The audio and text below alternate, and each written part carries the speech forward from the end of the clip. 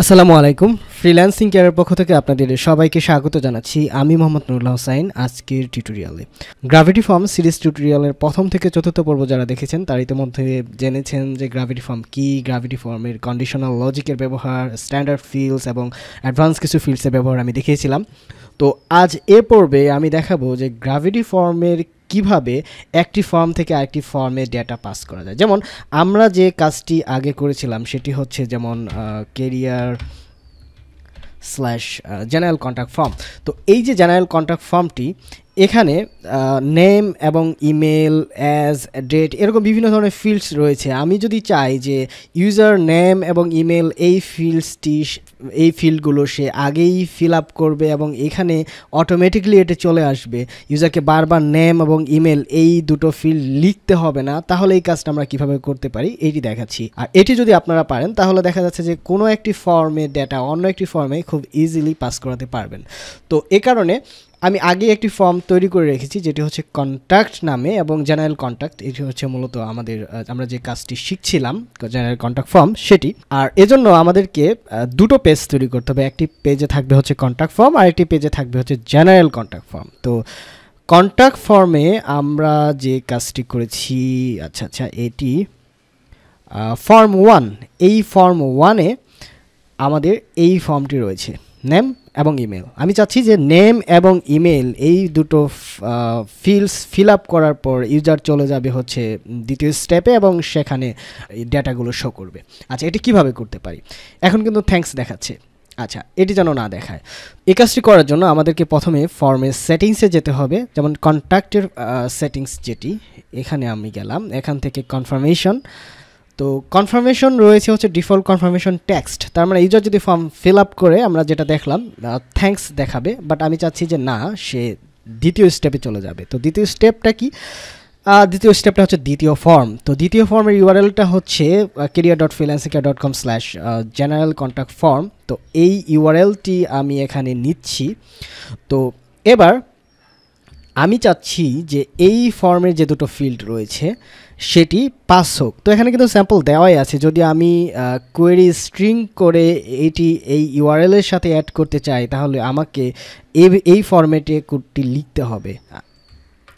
তো এটা করার জন্য আমাদেরকে যে কাজটি করতে হবে যেমন নেম এবং ইমেল দুটো ফিল্ড আমি নিচ্ছি আর আমি চাইলে আরেকটা এক্সট্রা ফিল্ড নিতে পারি যেমন আমি যখন কোনো একটা ফর্ম সাবমিট করি user IP date embed page URL embed URL entry ID এরকম বেশ কিছু ডেটা আমরা অটোমেটিক্যালি পাবো তো এখান থেকে আমি এন্ট্রি আইডিটা নিচ্ছি এন্ট্রি আইডিটা ইউনিক তো এন্ট্রি আইডিটা আমি ফার্স্টে দিয়ে দিচ্ছি এন্ট্রি আইডি নেম এবং ইমেল তার মানে টোটাল তিনটি ভ্যালু আমরা পাস করব হচ্ছে দ্বিতীয় ফর্মে তো এজন্য আমাদেরকে অবশ্যই এখানে একটা আইডেন্টিফায়ার নেম দিতে হবে একটা নির্দিষ্ট যেমন ফার্স্ট আইডেন্টিফায়ার নেমটা আমরা দিচ্ছি হচ্ছে কন্ট্যাক্ট আইডি তো একটি দিলাম হচ্ছে contact ID equal entry ID তারপর and name equal FC name equal name and FC email equal আমি এফসি যুক্ত করলাম জাস্ট এটা ইউনিক নেমের জন্য ওকে তো আমাদের কাজটা হয়ে গেল contact ID FC name FC mail আমরা ইমেল লিখতে পারি এফসি ইমেল এবার আমি যদি সেভ দেই এবং ফর্মটাকে ফিল আপ করি এখন দেখতে পাবো যে নেম ইমেল আমি যখন সাবমিট দিচ্ছি এখানে জেনারেল কন্ট্যাক্ট ফর্মে চলে গেল এবং এখানে কন্ট্যাক্ট আইডি সমান 230 দ্যাট মিন্স আমি 203 নম্বর এন্ট্রিটি করলাম এবং এখানে এফসি নেম সমান এমডি নুরুল্লাহ এবং এফসি মেইল সমান আমার ইমেল অ্যাড্রেসটা এখানে দেখাচ্ছে কিন্তু এখানে একটি অ্যান্ড নেই এটি মিসিং আছে এটি ঠিক করার জন্য জাস্ট এখানে একটি অ্যান্ড দিতে হবে আরও কোথাও অ্যান্ড মিসিং আছে কিনা দেখে নিচ্ছি আর নেই ওকে তো এবার এই ডেটাটা আমরা এখানে কিন্তু পেলাম না এখানে পাওয়ার জন্য যা করতে হবে আমার এই ডাইনামিক ডেটাটা পপুলেট করতে হবে এই জন্য এবার চলে যেতে হবে ফর্ম 2 তে যেটা গ্র্যাভিটি ফর্ম নাম্বার 3 তো এটির এডিটে যাচ্ছি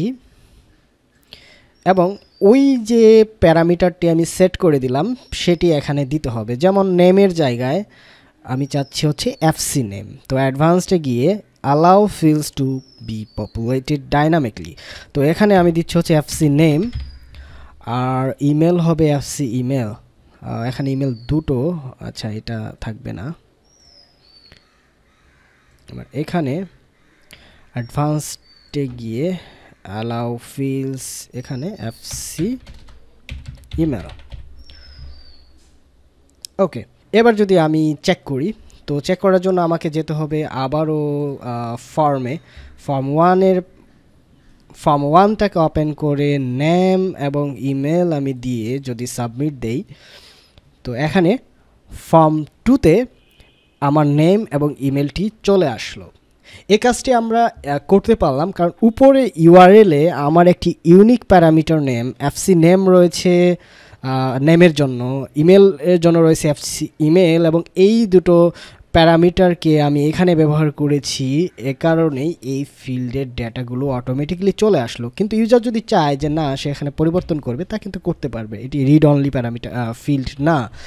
তো যাই হোক, ইউজারকে আপনি যদি চান যে কোনো একটি ফর্ম থেকে অন্য একটি ফর্মে পাঠাবেন এবং সেই ফর্মে পূর্ববর্তী ফর্মে ডেটাটি প্রদর্শন করবে, তাহলে এই পদ্ধতিতে করতে পারেন। আশা করি বুঝতে পেরেছেন। আর যদি বুঝতে না পারেন তাহলে ভিডিওটির কমেন্ট সেকশনে জানাতে পারেন আপনার প্রশ্নগুলো, আমি চেষ্টা করব উত্তর দেওয়ার। আর সেই সাথে ফ্রিল্যান্সিং কেয়ার ইউটিউব চ্যানেলে যদি আপনি নতুন হয়ে থাকেন অবশ্যই সাবস্ক্রাইব করতে ভুলবেন না। সাথেই থাকুন ফ্রিল্যান্সিং কেয়ারের। ধন্যবাদ সবাইকে।